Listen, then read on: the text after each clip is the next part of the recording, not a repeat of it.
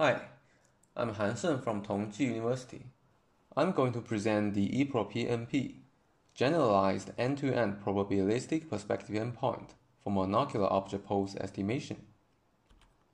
In this work, we investigate a combination of deep learning and geometry vision problems, specifically the PnP-based pose estimation network.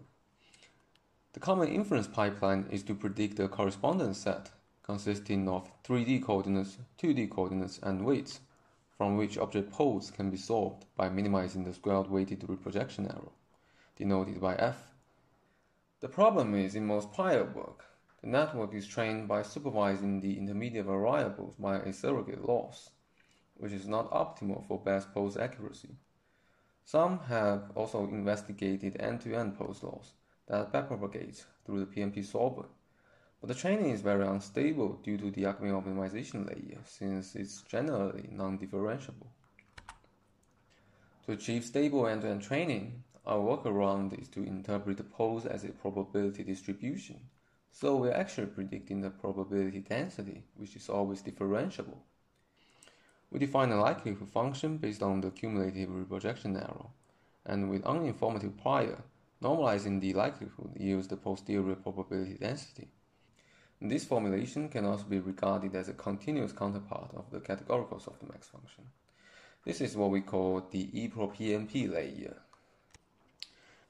During training, given a ground truth pose, we can define a target pose distribution and minimize decay divergence between the target and prediction. Again, this is analogous to the categorical cross-entropy loss, but on a continuous domain.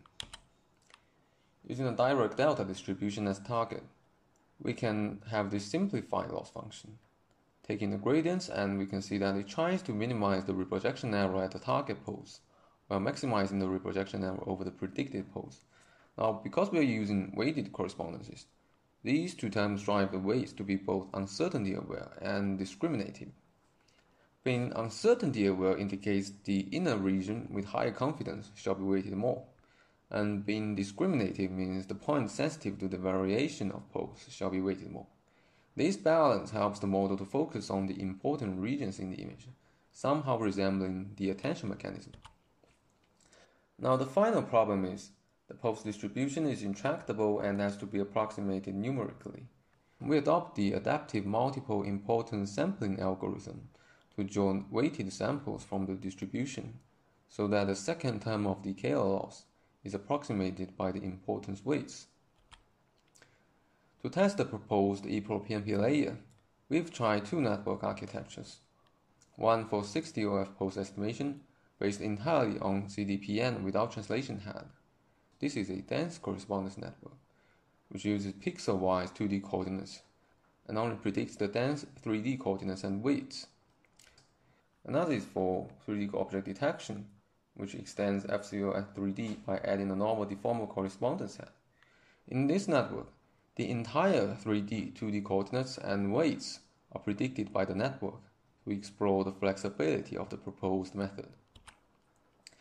The experiments show that EPro PnP significantly improves the CDPN baseline, and with some training tricks, it is able to compete against state-of-the-art.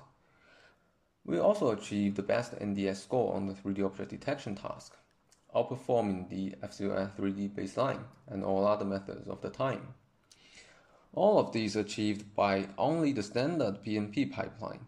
No depth prediction, no pose refiner. This makes our method very efficient compared to some hybrid methods. Here are some of the visualizations. An important advantage of EPro PnP is that it naturally handles ambiguous orientation by predicting the multimodal distribution, which occurs under symmetricity or uncertain observations. Thank you for watching this video. If you want to try EPro PnP, you can visit our GitHub repo.